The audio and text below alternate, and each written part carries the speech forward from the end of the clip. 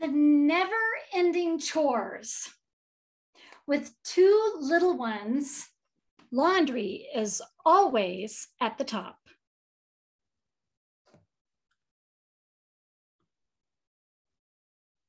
I don't see me. Okay. The laundry room was in the cabana that serviced the pool. That was our elevated name for the room behind the garage. My helpful 3-year-old, Stephanie, wanted to accompany me. I had to schlep the laundry basket across the backyard with a sleeping baby in a carrier. I could use 2 more arms, even if they were just tiny ones. The backyard was almost entirely swimming pool, with only a thin strip of grass adjacent a walkway to the cabana. As we're walking across the backyard, Stephanie asked if she could stay outside to play with our dog, Sally. I agreed. This decision was based on 2 things. One, I was just going to pop into the laundry room and right back out again.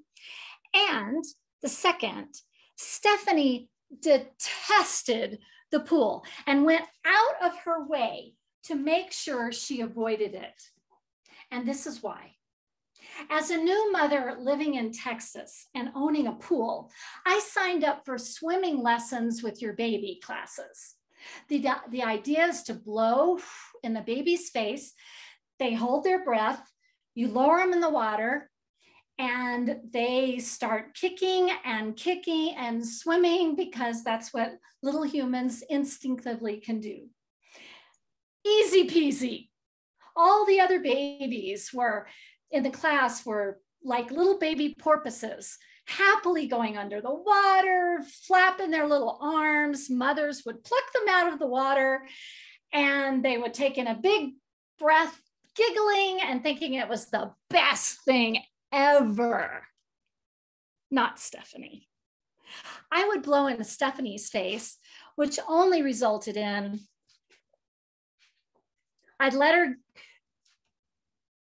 put her into the water and she would thrash around like a drowning person until I just couldn't stand it another second. Her big breath in was accompanied by a blood-curdling scream out and a look that said it all.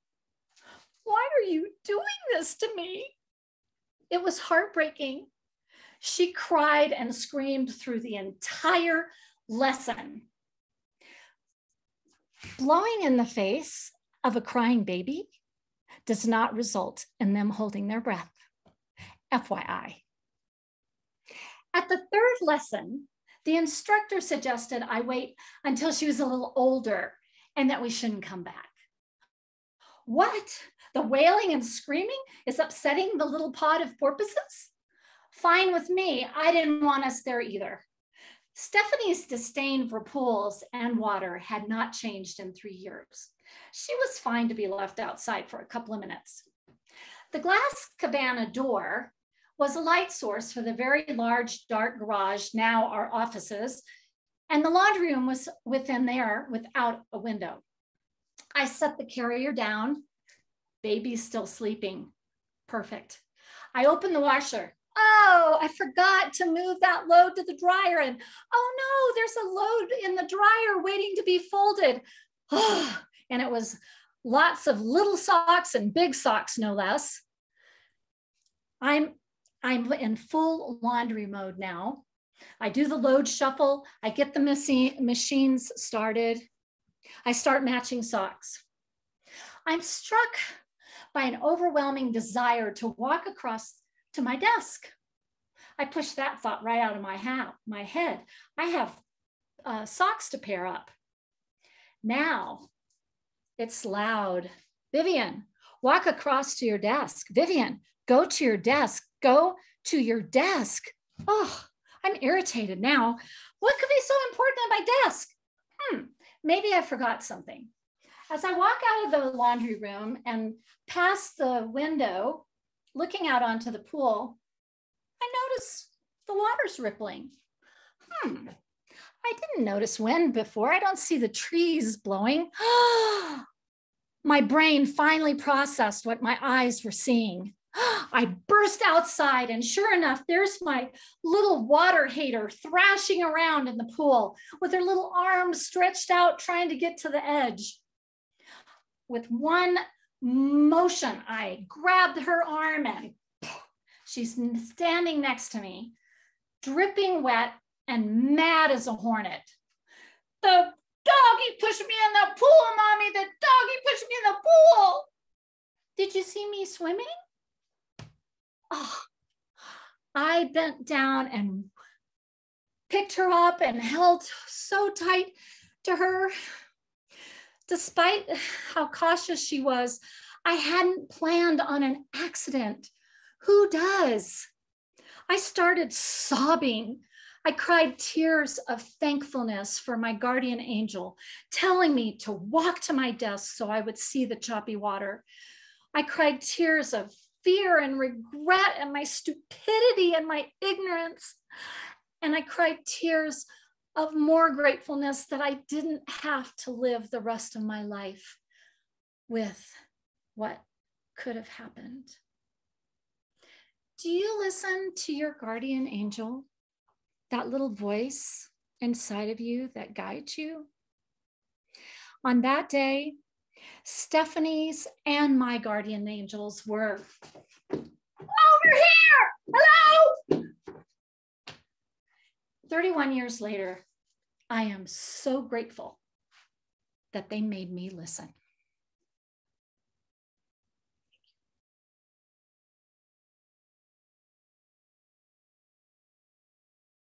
Fellow Toastmasters, and especially Vivian. Vivian, from the moment I saw your gestures, I knew that your speech was going to be something special. You brought this speech alive for us. For instance, when you used the sweeping gesture, indicating all of the babies, when you gingerly tiptoed around the pool, indicating your 3-year-old's reluctance to go anywhere near it.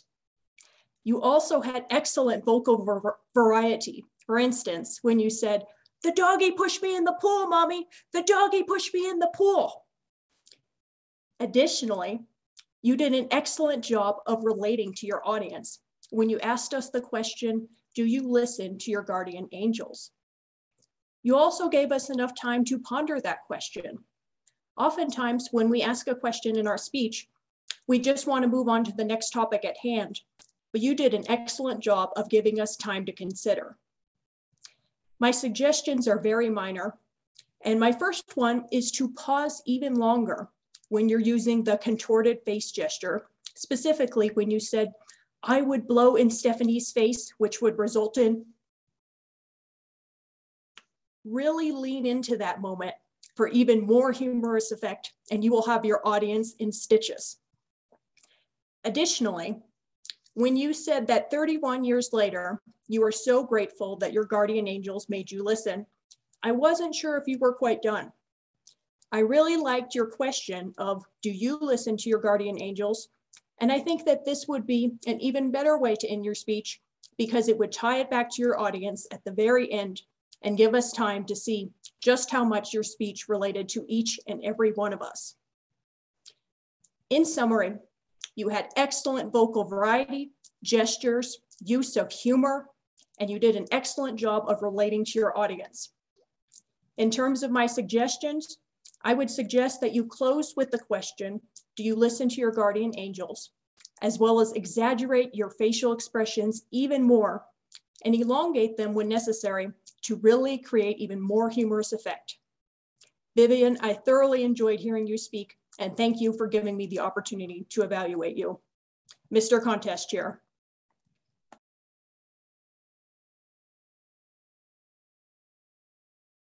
Vivian, Guardian Angels Do Speak. That's a great title for a great speech. Thank you for your story. What an eye-opening experience you had, and I'm very glad that you shared it with us. This was very informative as well as very engaging. I think you have an excellent vocal variety, using your voice for characters as well as to get points across. For example, when you were talking about the best thing ever and you had that dramatic pause, not for Stephanie.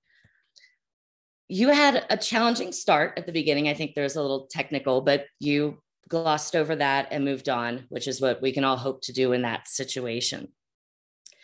I did notice that when you were backed up, I didn't really see as much eye contact as I did when you were closer to the screen. When you were closer to the screen, you were looking right in our eyes. It was fantastic. But I don't know if maybe you had a camera in a different place than the screen. It didn't seem like there was direct eye contact at some points during that time. You did a splendid job when you were using your use of space.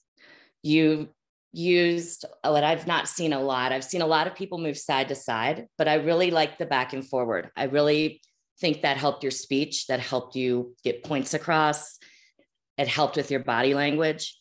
And when you were in the back, when you were talking about flailing around and things like that, the use of your body and your arms really gave more power to the words that you spoke.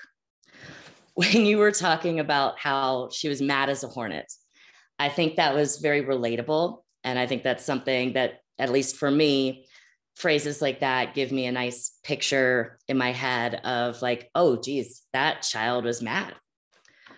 You had a very clean background. I really liked that you had, nothing distracting back there. We were able to focus on you and your speech.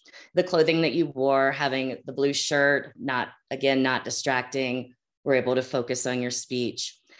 I think overall, you had a very solid beginning. You gave us some background. You told us what you were going to talk about. You had a very engaging and informative story. And then in your closing, you wrapped everything back to Guardian Angel and finished up and said thank you and ended. Overall, great job. Thank you, Vivian. I'm done. Fellow Toastmasters, distinguished guests, and in particular, you, Vivian. What an awesome presentation you gave. I thought that you had us right from the beginning, as soon as you gave us your introduction. You engulfed us in your speech by touching our human emotions and then beginning to give your speech. You started in a little bit of a hesitant fashion. I would have liked to have had you speed up a little bit.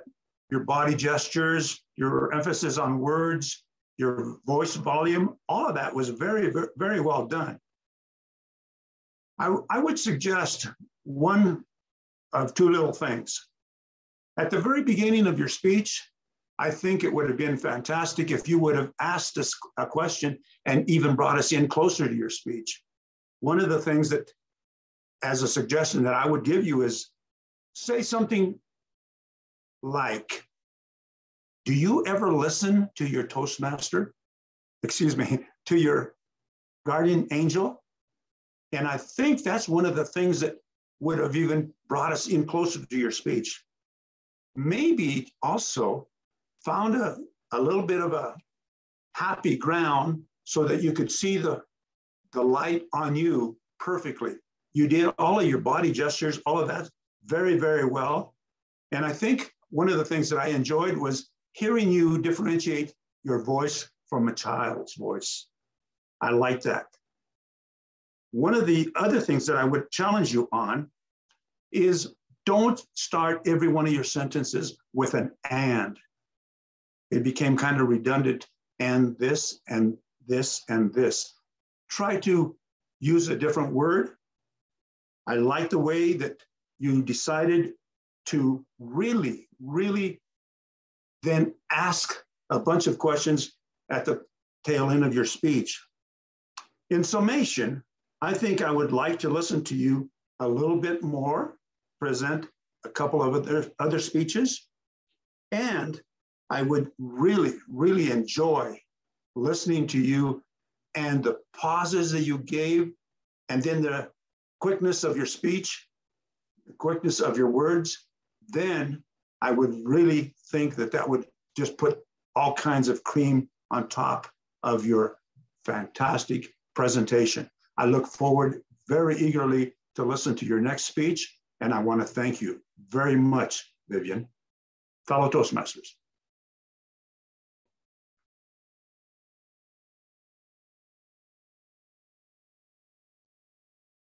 Thank you, Contest Chair, fellow Toastmasters and guests. Vivian Cobb, what a magnificent speech. Guardian angels do speak. You talked about your water-hating child, Stephanie, who you ended up rescuing from the pool. You enthusiastically weaved your fascinating tale. I loved the way you juxtaposed your vocal variety with proximity to the camera. For example, you came close to the camera to deliberately say that blowing in the face of babies does not stop them from breathing. And you also did the same thing when you announced you needed to go to your desk. You expressed both excitement and fear. You punctuated your story with effective gestures, skirting around the pool, going in different directions. I noticed at the beginning you had a technical issue and you were having difficulties seeing yourself in the camera, and you slipped out, "I don't see me." I would encourage you to double check your camera and your Zoom setup before you start. And if there are technical issues, just pause. By not talking about the technical issues, your audience will forgive you. In fact, they probably won't even notice. I thought that you were just having a pause at the time to emphasize your point. I would also recommend eye contact. So when using Zoom, you want to look straight into your camera, which will give the audience the perception that you're looking straight into their eyes. In summary, Vivian Cobb, wow, what a great story. We were holding on to our chairs. We were listening to every word.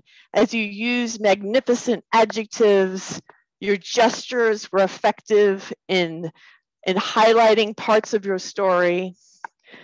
You used different distances from your camera to emphasize parts of your story.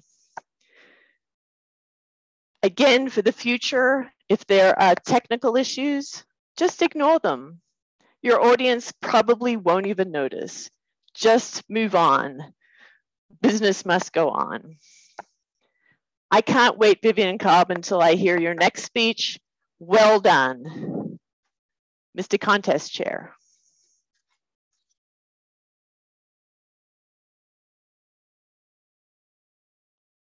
Vivian, wow, what an amazing speech. I really enjoyed all of the aspects of this exemplary speech. You had so much to show and to offer and to give to your audience in terms of a powerful message and paying attention to that voice in your head, that guardian angel. Now, how exactly is it that you made your message so powerful? One of the things that I picked up on is that you certainly involved all of the senses that go into us being a human being. You had the visual component. You were giving us vivid word pictures. I was able to clearly see exactly how your laundry room was laid out. I was able to clearly see what was happening as you were walking over to your office and you saw that window. You were using gestures in order to help us see what you were seeing. You were using those word pictures to help us see what you were seeing. You also allowed us to listen to what was going on. The splashing of the water, you involved all of our senses. You gave us what was being heard. You gave us really all of those aspects. One that I also really enjoyed is that when you had a special message to give, you would zoom into the camera, give that message, and zoom back out. That really told the audience that you had something special to deliver in that moment. The touch aspect, you had comments such as your child being dripping wet, or as you were folding the socks, I could feel the socks in your hands as an audience member. One particular aspect of a sense that you may have missed, though, is smell. Maybe give the smell of the chlorine pool. Maybe that wasn't a pleasant smell to give, but the smell of the springtime air, that you could certainly smell the flowers and everything that was in bloom and how the birds were chirping, and you could incorporate that smell sense into it. Your technique that you provided for this particular speech was also very impressive. You use methods that allowed the audience to follow along with you, especially with counting. Initially, you mentioned that you had two things that were important. You listed off our first item, that it was important that as Stephanie was playing outside, you knew that she was going to be safe. And furthermore, she absolutely does not like the water. That was the second item, and you were able to point out those two things. So that technique that you were using was really impactful to our audience as we were following along with your speech. One item, though, for your technique that I think could use improvement is the very tail end for the conclusion. I noticed that you bowed down your head and whispered the words, "Thank you." Now, that may have also been for impact because you were thanking the guardian angel. However, there may have been another transition method. You could have referred to the Toastmaster, or you could have simply closed the speech and be concluded with your topic. Mr. Toastmaster.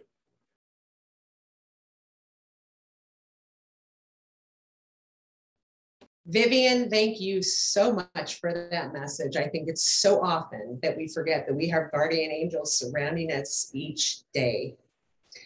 There are those gut feelings, those gut reactions that we have. Maybe they're the different route that we take to work and we miss a wreck or something like that. Your story was so incredible because you had an experience that only a few of us can actually identify with. And I actually am one of those people. I mean, you are masterful at connecting. And let's just say this, you have this way of going into the camera and out of the camera and using your the full extent of the video screen. I don't know that I know more than one or two people who are as good and as masterful as you are. It helps make a connection with your audience because number one, you're moving, you're keeping us engaged. But the other thing about it is that you have incredible eye contact. We are in there. I felt like you were talking to me the whole time. Thank you very much. Your facial gestures are incredible because they tell a story. They give us the animation, the fear, the excitement, all of that. I think that you have done so much practice and you are just an amazing speaker when it comes to that facial gesture. It tells a story. And again, it brings us laughter and excitement and keeps us engaged. You use great words to describe the situations. You were specific about the cabana and the glass and what you were seeing. And then when you got to the place where your daughter had fallen in the pool, it wasn't she had fell in the pool. You saw the waves lapping up and that there was something wrong there. Oh, it's giving me chills right now, Vivian, because I understand how that feels. And because I understand how that feels, I want to offer you just a piece of my advice.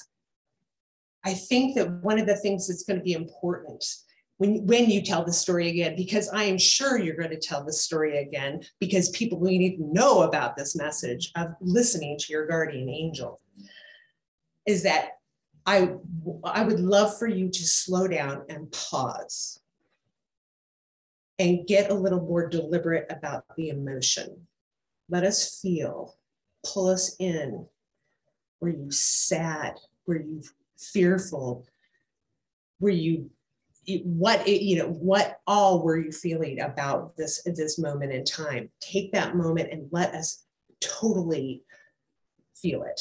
So in summary, I think that your communication is number one, keep on doing it. When you do it again, go ahead and let us feel the emotion, and please give this speech again, because we all need to be reminded how important that guardian angel is. Thank you.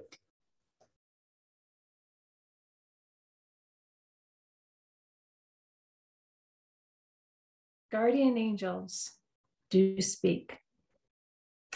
That set me up that this would be a speech of importance, because guardian angels come when you need them. So that title captivated me. This was a speech of emotion. From an unpleasant experience with your little one in learning how to swim, to the guardian angel letting you know where your child was, there was a lot of emotion. And you handled it so well in creating the context for us to go on this emotional journey. The way you set up what it was like when you took your little one to swim lessons and the emotions that were accompanying that. The way you set up what your walk to the laundry room was like and what your assumptions were. You let us into your frame of mind and why you did the things that you did and took the actions that you took. I was in your frame of mind and I was in your laundry room. I could perfectly imagine where you were in that space and why you needed to get to your desk. You used your camera so well to bring us into your space. And it was a little disconcerting for you in the beginning when you couldn't see you. And it felt like you were a little off kilter during that time. It kind of worked though, because it felt like you were off kilter in the experience of the swim lessons. And then when you get to the laundry room and you are off kilter because there's laundry in the washer and laundry in the dryer, and boy, have I been there, and I get lost in pairing the socks. My suggestion is when you're off kilter like that, you can bring it into the speech to say, oh, I need to take a breath after that swim lesson. To work that into your speech and give you that breath so that you can catch yourself and recalibrate. It worked though, because at some point you found your stride, and it felt like we then felt the stride and why the laundry was happening and occupying your mind and busyness. And I loved how you let us know that at first you heard a little voice from the guardian angel, and then you heard the shout. And some people don't hear the shout, but you did. You let us know, and again, we had more emotion. It was a beautiful speech of relaying all the drama of life that happens in various stages. And it was a beautiful speech, knowing that all ended well. Thank you so much for bringing us on that emotional journey and giving us that insight. Thank you.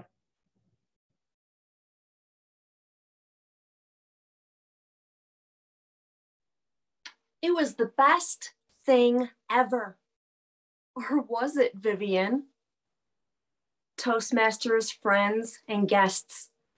Wow, Vivian, every time you are in the room, you bring word pictures. Pictures that describe blood-curdling screams of your daughter, Stephanie.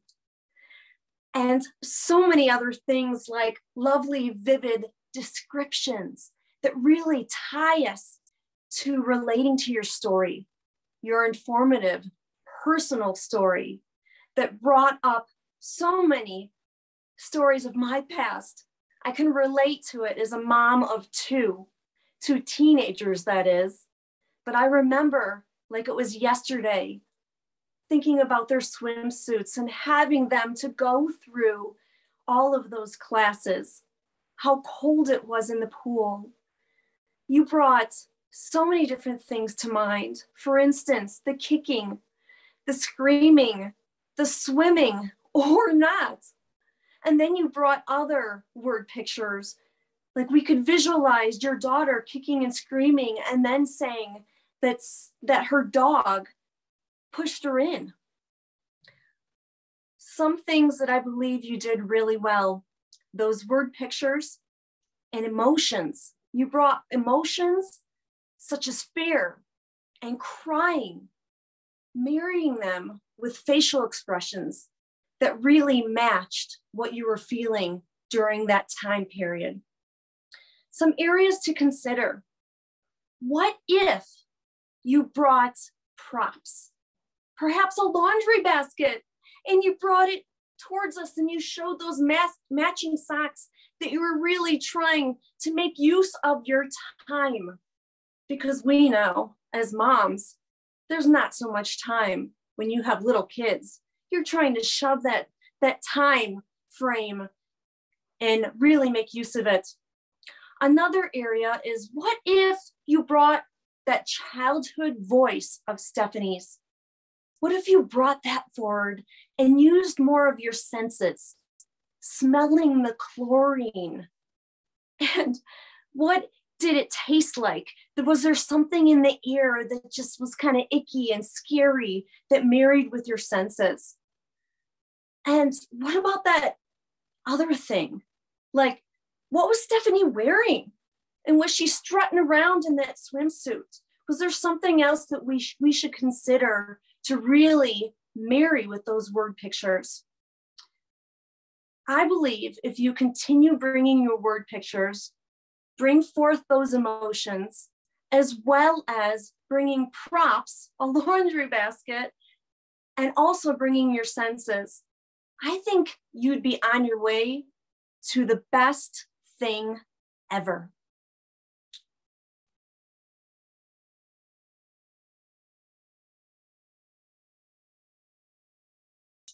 Are you ready to hear who placed in different places here? Ready? I'm going to start off with the third place winner. It's Alyssa Tiller. Alyssa, congratulations. Our second place winner tonight is Kathy Yates. Kathy, congratulations, great job. And our first place winner, drum roll, super exciting, Marnie Myers. Congratulations, Marnie. Thank you. Wonderful. This concludes the District 26 Evaluation Speech Contest. Our team has worked so hard throughout the contest, the conference. It just shows how great District 26 is and how much we really love our Toastmasters. Thank you all for being here today.